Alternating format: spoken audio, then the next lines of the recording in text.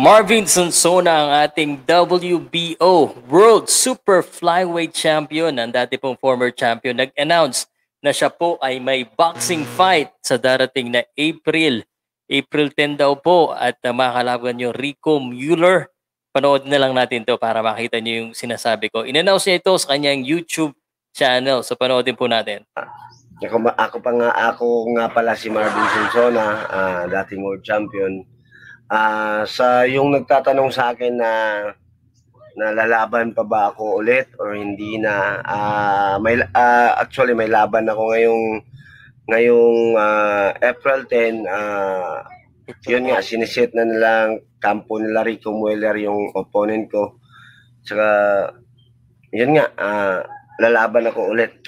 Okay, so lalaban daw po siya ulit, at ito po ay galing po sa kanyang Marvin Sonsona YouTube channel. Subscribe nyo na lang po at pag-usapan natin ano ba yung reaction ko dito at ano ba yung tingin ko dito sa darating na laban ni Marvin Sonsona.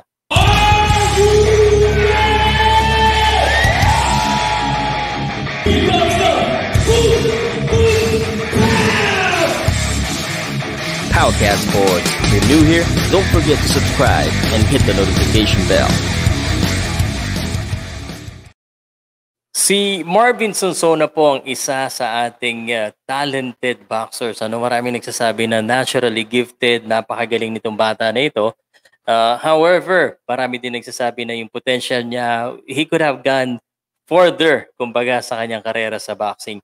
At ngayon po, medyo matagal na siyang hindi nakakalaban sa boxing. Ang huling laban niya pa po ay May 13, 2018 sa EDSA, at yung laban na yon was 139 pounds ang kanyang timbang. So, itong laban niya, itong mga kalaban niya ay welterweight boxer. So, ibig sabihin 147. Alam mo, ang unang reaction ko dito, this is parang ang layo dun sa kanyang prime na timbang na 115 kung saan siya nag-world champion, at kung saan siya naman nakakuha din ng kumbaga ng title din sa featherweight, no? Nakakuha rin siya ng title sa featherweight, international featherweight title noong 2014 sa Kotay Arena doon sa Macau.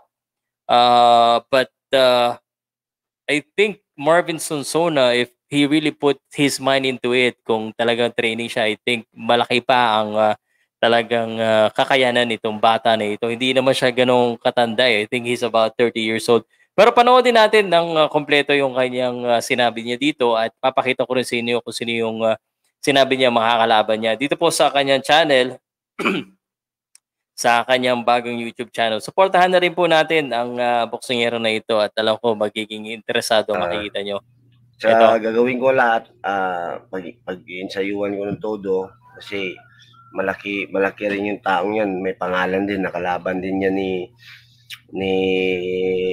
Jeff Horn. Pero sa ngayon, ang ginagawa ko naman dito sa Jensen ngayon, yun nga, inatupag ko yung mga anak ko, binabantayan ko, kasi wala naman akong trabaho, nandito lang sa bahay, ensayo unti-unti, light. Okay, so yan, panoodin nyo na lang yung full sa kanyang channel. Pero yung po sinabi niya, nag-ensayo daw siya paunti-unti, which is medyo kabado ako, kasi kung matutuloy itong laban na ito at paunti-unti yung kanyang training at April 10 na, itong video na ito ay ginagawa ko po ng March 6. So medyo parang bitin at lugi siya dito pag siya ay lumaban ng gano'n. Ito po ang record ni Marvin Sonsona, 21 wins, 15 knockouts, 1 loss, 1 draw. Napakagandang record niya. Marvelous, 5'7", pwede naman mag-welterweight. Si Pacquiao nga 5'5" or 5'6". Ang pwedeng welterweight. Ito nga yung huling laban niya, at puro panalo naman ang kanyang laban. Ang kanyang huling talo lamang ay itong kay Wilfredo Vasquez Jr.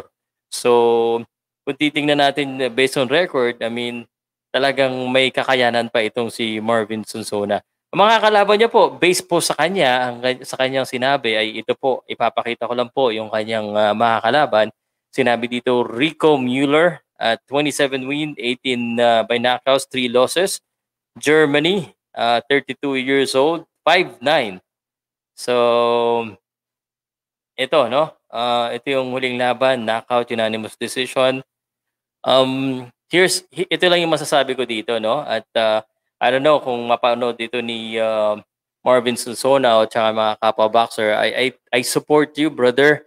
I don't know kung sino, kung saan ka nagte-training, but I hope ma-focus natin yung training natin at talagang makondisyon ka. Because sayang kung matalo ka dito, I think you pwede naman kakayanin kung talagang solido yung training mo. Pero kung ganito na medyo short, parang medyo mahirap, pare. Sayang din yung record mo. Manghihinayang ko diyan. You're still one of the popular guy. Pag yung pangalan mo nababanggit sa boxing world, marami pa ring manonood. Sigurado kung maraming manonood pa rin ng laban mo at maraming gustong makita ka, no? Marami kang fans, marami kang bashers, pero okay lang 'yan. At Marvin, um I hope you have to pick it up kasi April 10 eh, no? I'm not a boxer but sa aking pananaw, sa aking experience na nakikita ko sa boxer, medyo mahirap. Bagong-bago kasi yung video na yon sa kanyang YouTube channel, which is again, pa-subscribe po ng YouTube channel niya. Which means medyo parang mahirapan siya. And I don't know kung may license siya, kung complete, ayos na lahat. So that's gonna be another concern. And nasa Jensen po siya. So hopefully he can go to Manila para maayos na yan.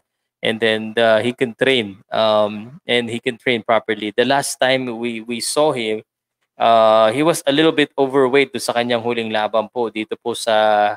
Nandun ako mismo sa SM City Sky Dome at nakita ko siya.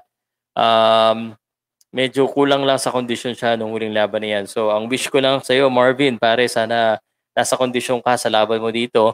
At mahirap pag dadayo tayo tapos wala sa kondisyon, ang tagal mo nang hindi nakalaban at malupit kagad yung mga kalaban mo.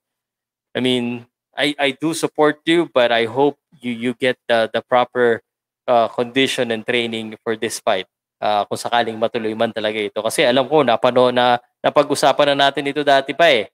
Sana